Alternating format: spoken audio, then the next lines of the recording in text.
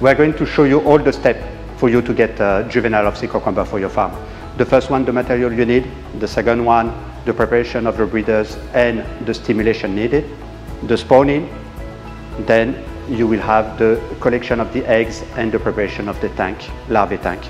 And we will finish by how we feed the larvae and how we take care of the tank to be able to get juvenile more or less 1 month after spawning.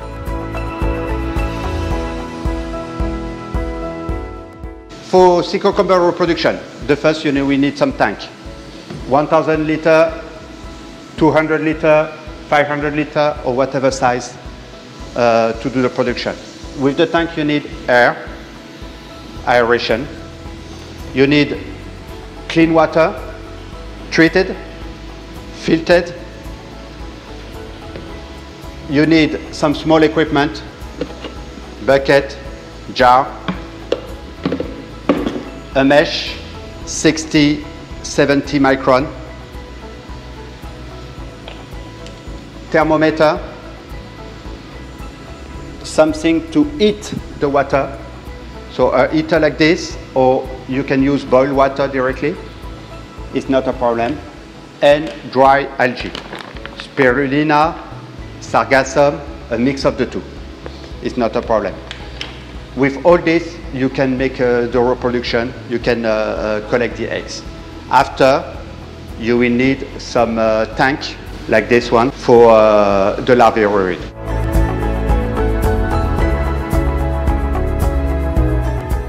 Sea cucumber reproduction can be done throughout the year in tropical areas. However, special heed should be given to the moon cycle. During a full moon, breeders will be more responsive to stimulation and release their gametes, hence spawning will occur. Broodstocks are collected from local sea cucumber farmers in natural environments or from the wild a couple of days before the full moon. Each reproduction batch should be of 50 to 150 individuals. The size of broodstock can vary between 200 to 700 grams. Bigger sandfish with a weight of more than 400 grams are ideal to optimize the number of potential eggs per individual. However, the heaviest ones will react less to stimulation and will make the hatchery spawning uncertain. Therefore, it is recommended to have the heterogeneous group with some smaller and some bigger broodstocks to optimize the responses to stimulation.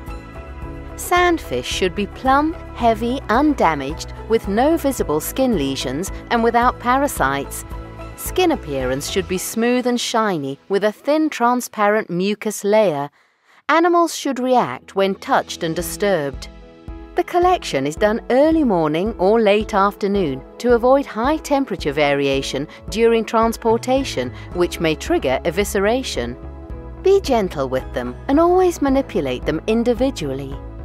Broodstocks are placed in holding tanks with treated seawater 40 to 50 centimeters deep and moderated aeration in a density of up to 8 per meter square.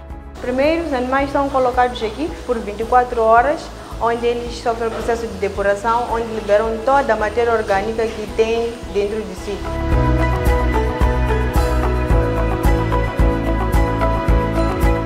A night of a full moon will be selected to have a high response to stimulation.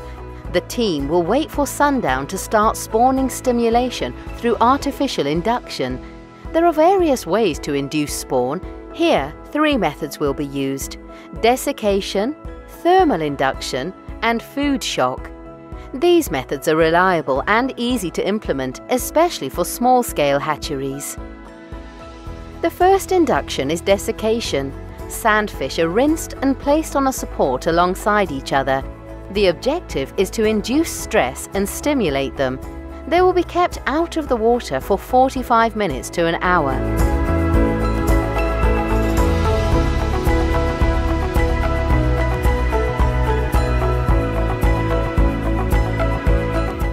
Aqui nós colocamos os animais para descansar por 1 hora, onde, como podemos ver, eles liberam a água que sobrou dentro deles. Então, ficam aqui a descansar por 1 hora antes de serem transferidos para os tanques. While the broodstock is desiccating, a tank is prepared with hot and filtered water. The water should be around 5 centigrades higher than the ambient temperature for thermal stimulation. Water level in the tank must be 10 to 15 centimeters and to have less volume and faster heating. Increasing the water temperature is effectively done by preheating enough seawater in a cauldron or vat, then evenly mixing it into the tank until the desired temperature is reached. Heating can also be done using electric heaters, as done in this case. Aeration in the tank helps in mixing. It is important to be cautious that the elevated temperature is not above 37 centigrades, as this can adversely cause extreme stress to the animals. In the same tank, algae are prepared to induce food stimulation to increase spawning success. This is done by introducing concentrated microalgae in the tank. The most commonly used food is the commercially available spirulina powder. The dosage is 0.2 to 0.3 grams per litre of seawater. The algae powder is mixed in a small bucket before being mixed in the tank.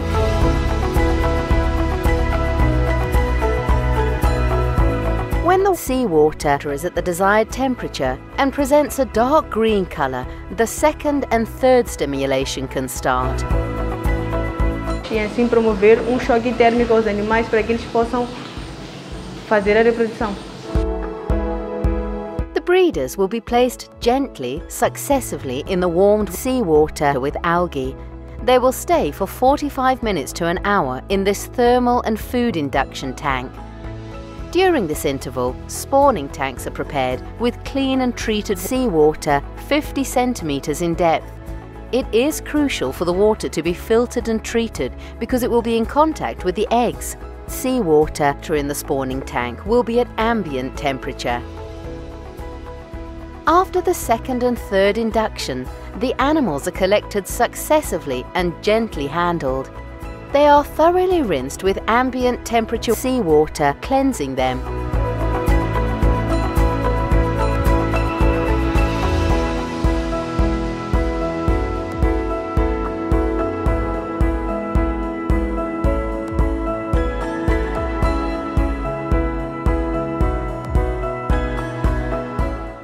They are then placed into the spawning tank.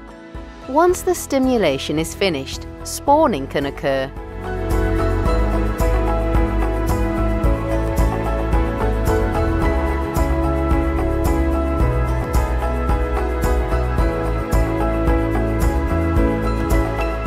If the animals are in good condition and their gonads are mature, they can lay eggs within an hour of stimulation.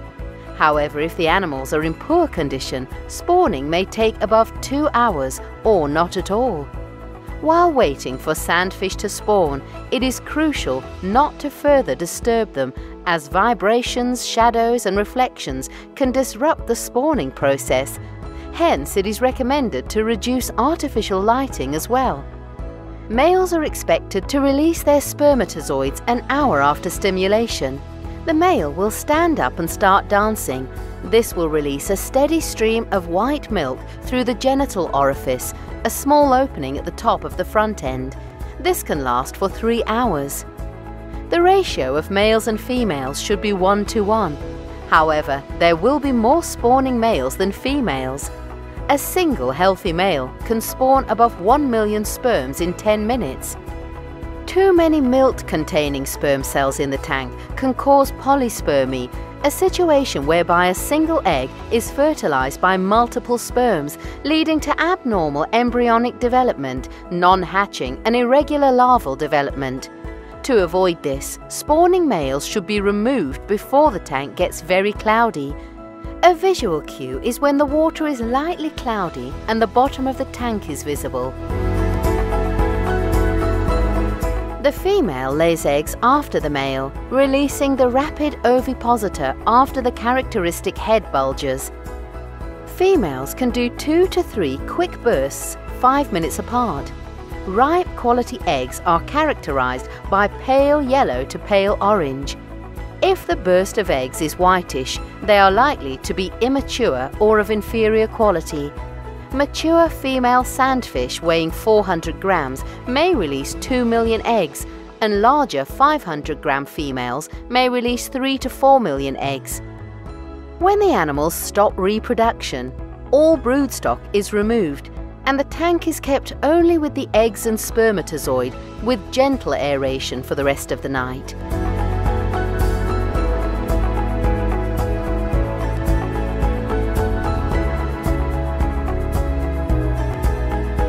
In the morning, egg collection and monitoring can begin. Depending on the design of the spawning tank, eggs can be collected through a drain pipe passed through hoses, by siphon or by manual scooping. Eggs should be more than 150 microns in size, hence a mesh of 60 to 80 microns is used. A continuous flow of water is provided to ensure the eggs remain in suspension and do not settle in the net and get damaged.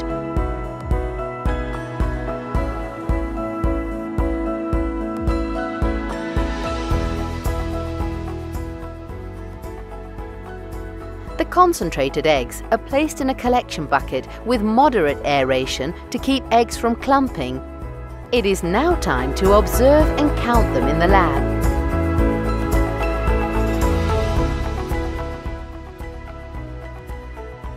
From each collection bucket, 6 samples of 1 milliliter are taken. A microscope is used to count and observe the eggs. From the 6 countings, the lowest and highest data is rejected, and the average of the 4 remaining countings is calculated. The value is the estimated number of eggs in 1 milliliter. This value, multiplied by the total volume of water in the bucket, gives the total estimated number of eggs in the bucket. During this counting, eggs are monitored. Upon fertilization, cell division and embryonic development quickly occur. A single egg cell will develop into a 2-cell and 4-cell stage within an hour after fertilization, and a 32-cell stage 3 hours after fertilization. The following morning, the eggs may present the blastula, a spheric center embryo. Eggs should be round without deformities and not empty. Now the larva rearing tanks can be prepared. Classic larva rearing tanks are used.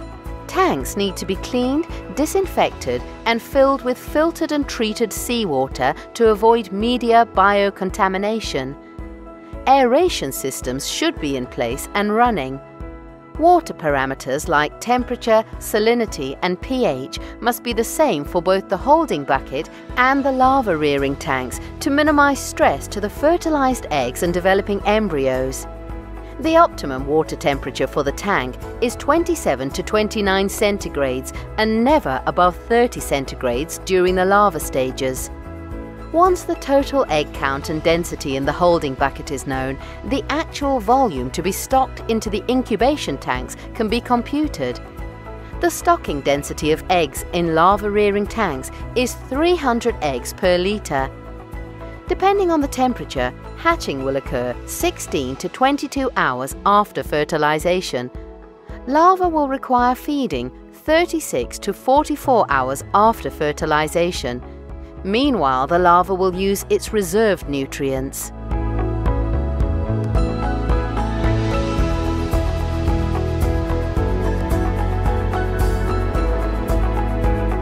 During all larva stages, a cocktail of different algae will be used. Essas microalgas são produzidas para alimentar os primeiros estágios larvais da holotorias. Nos primeiros estágios, usamos 4 espécies de microalgas, que são as seguintes: o caetô, o tetra, o iso e o nano. Cada vez mais que o estágio avança, nos últimos estágios, usamos outra espécie de microalgas, que são as diatomáceas, podendo ser os navículos ou a ânfora. The quantity of algae to add in the tank is calculated according to the larva concentration in the tank and will be part of the daily tasks.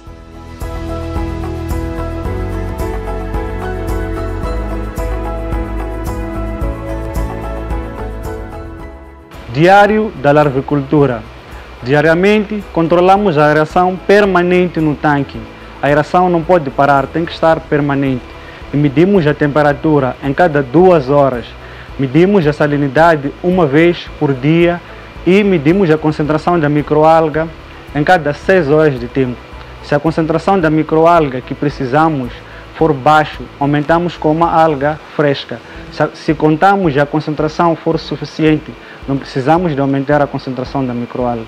Também, diariamente, levamos amostras da oletorias para a contagem e observação da oletorias. During the first 2 weeks of the management of the larva tank, regular siphoning of deposits should be done to eliminate excess debris and clean the tank.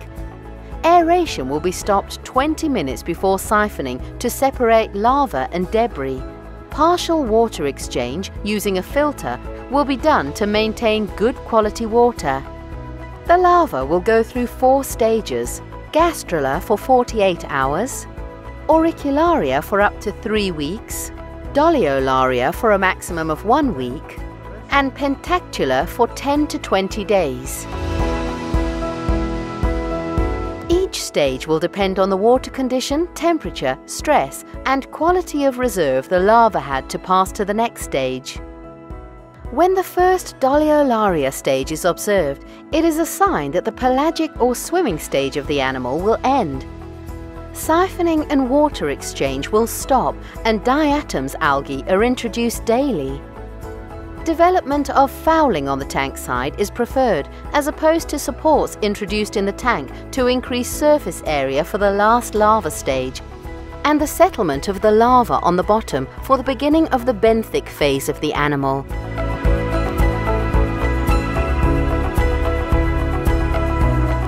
This is the end of the larva stage and the beginning of the juvenile stage. Aqui é o tamanho comercial que nós queríamos ter no fim da produção.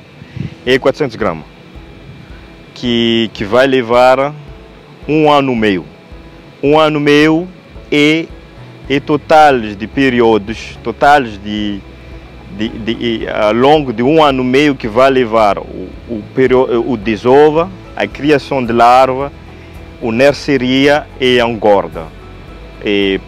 Para ter 400 gramas, que é o tamanho comercial da venda, que é nosso objetivo final.